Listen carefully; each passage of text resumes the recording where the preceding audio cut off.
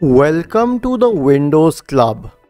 If you encounter the issue Windows cannot install required files with the error code 0x80070001 on your computer, then either read through this article on the website or simply watch this video. I will guide you through the resolutions. First of all, remove external devices from your system like any external hard drive or any other peripheral. After this, you can consider assigning less disk space for the C drive. However, for this you would have to redo the partitions. An easier method is through the registry level. For this, check the fourth solution here. There's a path mentioned. Press the Windows key and the R button to open the run window.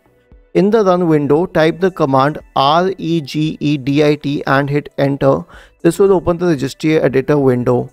In the registry editor window, go to HKey local machine, software, policies, Microsoft, Windows Update. If you find these two entries WU server and WI status server in the right pane, right click on these individually and select delete for both of them. This will resolve your issue. However, if it persists, you can consider resetting the BIOS and please contact your system manufacturer for the same. Isn't this easy and interesting? If you have any doubts, please go to the original article on the Windows Club, scroll down to the comment section and write your query. We will surely answer to it. Do not forget to subscribe to the channel. Thank you for watching this video and have a nice day.